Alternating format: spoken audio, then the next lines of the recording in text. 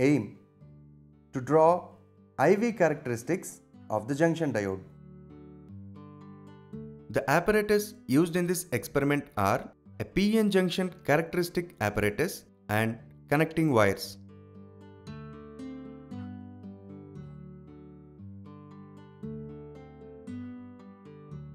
A P-type semiconductor is the one which has free hole and impure immobile negative ions.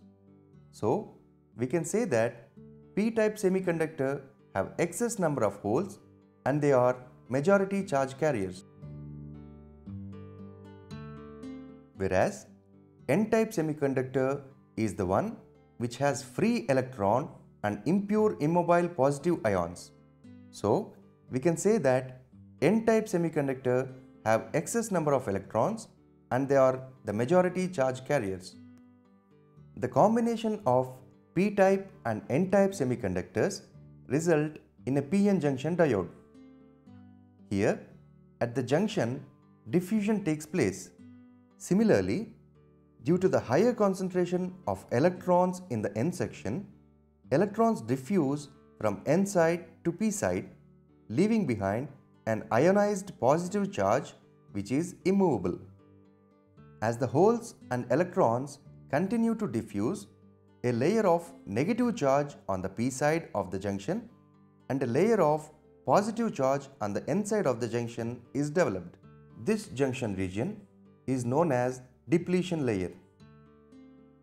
Since either side of the junction region stationary positive and negative charges exist, there is an electric potential difference Vd across the junction which is called potential barrier.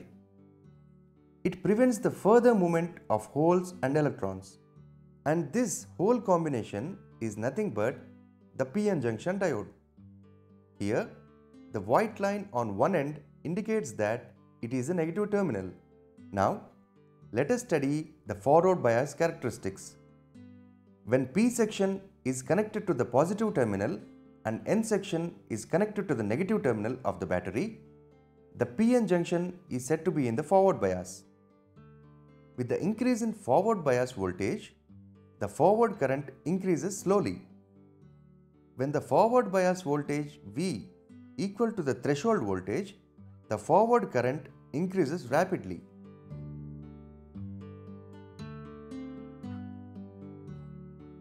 Now, let us move on to the reverse bias characteristics. When the P section is connected to the negative terminal and the N section is connected to the positive terminal of the battery, the PN junction is said to be in the reverse bias. With the increase in the reverse bias voltage, a very small reverse current flows which remains almost constant. When the reverse bias voltage V equal the reverse breakdown voltage, the reverse current suddenly increases to a large value.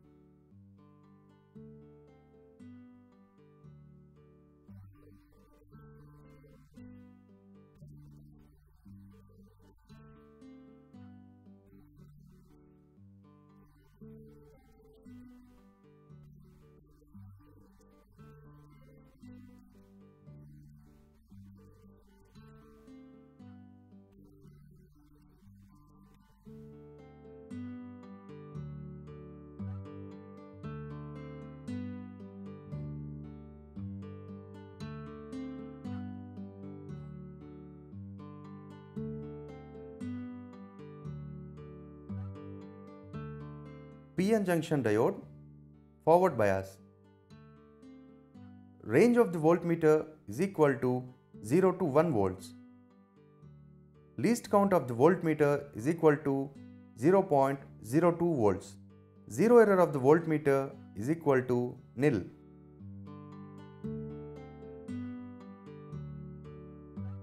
Range of milliammeter is equal to 0 to 15 milliamperes.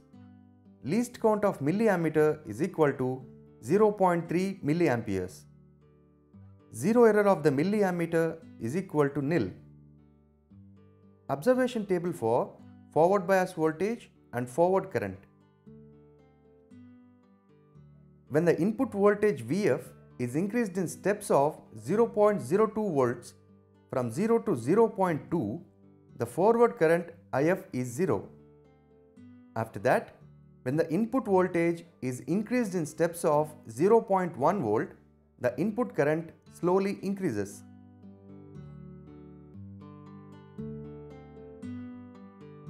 Using the values of forward voltage and forward current, we plot a graph by taking forward voltage on x-axis and forward current on y-axis.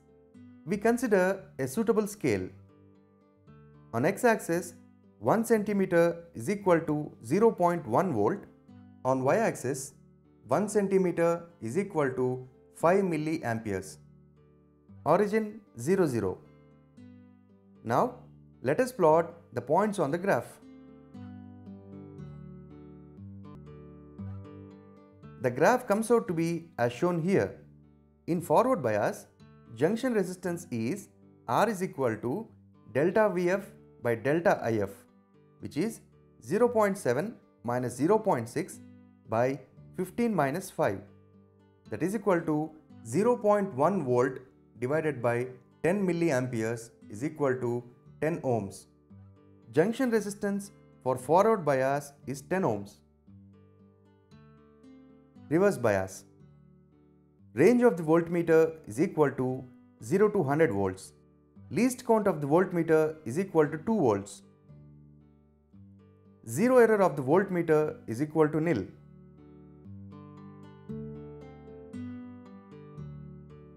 Range of the microammeter is equal to 0 to 100 microamperes. Least count of microammeter is equal to 2 microamperes. Zero error of microammeter is equal to nil. Observation table for reverse bias voltage VR and reverse current IR.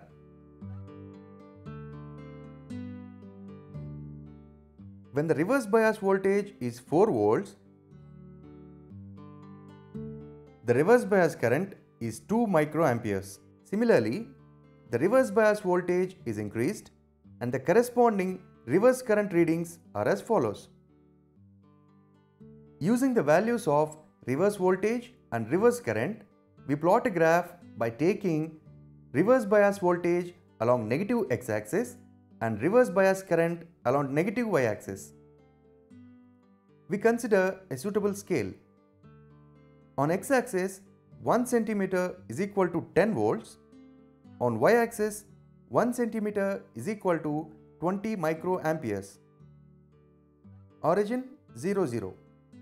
Now, let us plot the points on the graph. The graph comes out to be as shown here. Let us consider 2 points A 3018 and B 4032 in the graph. In reverse bias, junction resistance is R is equal to delta VR by delta IR, that is equal to 40 minus 30 by 32 minus 18, which is 10 volts divided by 12 microamperes, that is 0.83 into 10 power 6 ohms. Therefore, junction resistance for reverse bias is equal to 0.83 into 10 power 6 ohms.